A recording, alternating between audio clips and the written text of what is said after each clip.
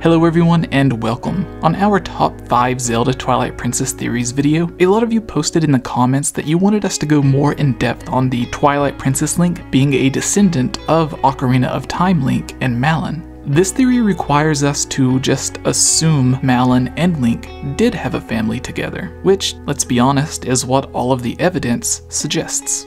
This theory adds another layer to that. Yes, Gerudo King Link does seem odd, but as insane as it is, the theory does have actual evidence to back it up. So to explain the first part, here is the Geek Apprentice, and if you have any Zelda theories or games that you would like us to cover, comment below and let us know, as well as giving your thoughts on this theory. We 100% know that the Link in Twilight Princess is a direct descendant of Link from Ocarina of Time and Majora's Mask. Not only does the game itself tell us this, but the creators of the game, including Aonuma, have stated this multiple times in interviews. So, as a bonus, this automatically debunks the Link is dead in Majora's Mask theory. If Link was dead, the Link in Twilight Princess would never have been born. Case closed. This brings up a question though. If the hero of time is the great-something grandfather of the hero of Twilight, who did the hero of time end up marrying when he returned from Termina and grew up? Well, we have 3 main love interest possibilities. Number 1 is Princess Zelda.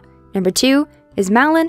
Number 3, Princess Gerudo. These were really the only 3 that showed interest in Link, I suppose. Since Link in Twilight Princess isn't half fish living in Zora's domain, that takes out Ruto. We also do not start Twilight Princess with Prince Link living in Hyrule Castle. In fact, Link has never been to Hyrule, let alone seen the castle. So this rules out Princess Zelda, leaving Malon. Here's some evidence to back this up. Malon did seem interested in Link. She loved that Epona was fond of him. Her father even jokes about them getting married. Link in Twilight Princess does grow up in the same area as Link in Ocarina of Time, a tree in a forested area. However, just like Malon, Link grows up working on the farm. Not only does he still have a horse named Epona, and yes, we can change her name, but canon it's Epona, just as we can change the name of Link, but he's still canonically named Link. Finally, Link just happens to know Epona's song, which would have had to have been passed down from the hero of time or Malon. Some people may not like this choice, but honestly, out of every single character in Ocarina of Time, Malon is the only option that has strong evidence to support her being who Link came back and married.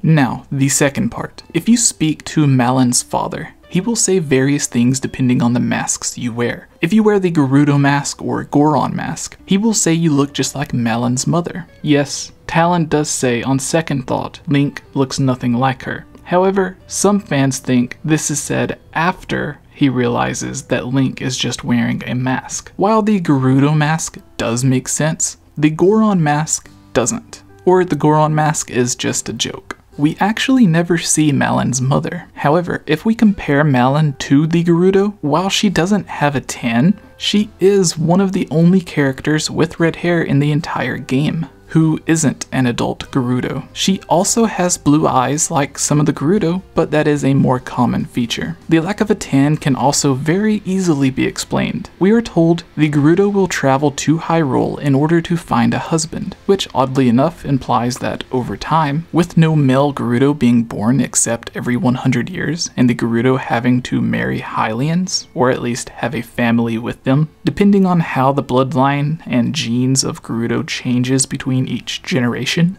Every generation of Gerudo born actually only has half of the Gerudo genes as the previous generation, which means over time they would have very little Gerudo blood in them. As an example, if we begin with a 100% Gerudo, her daughter would be half Gerudo and half Hylian. That same Gerudo's granddaughter would be only 25% Gerudo and 75% Hylian. After only 2 generations, the Gerudo race would already be 3 times more Hylian than they are Gerudo, which implies several different thoughts.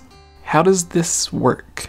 So, Malon's mother, why would she be missing? Well, we do know there was a big war before Ocarina of Time, which is the reason Link presumably also lost his parents. We know this is at least true for his mother. To speculate a bit more, she could still be in Gerudo Village, but has let Malon live in Hyrule, either because she was born looking more Hylian, so she stayed with the Hylian side of her family, or, as we know from various games, we are told the Gerudo filled the desert was more of a harsh prison. Plus, with Malon not living in the desert with the intense sunlight, she wouldn't tan as much, presumably. So if Malon is in fact half or part Gerudo, and Link from Ocarina of Time does in fact marry her, as the game heavily suggests, this would mean Link in Twilight Princess being their descendant would also be part Gerudo. This could possibly imply that Link in Twilight Princess also has a chance of being the rare male Gerudo king that is born every 100 years, as we see no other Gerudo at all, except Ganondorf,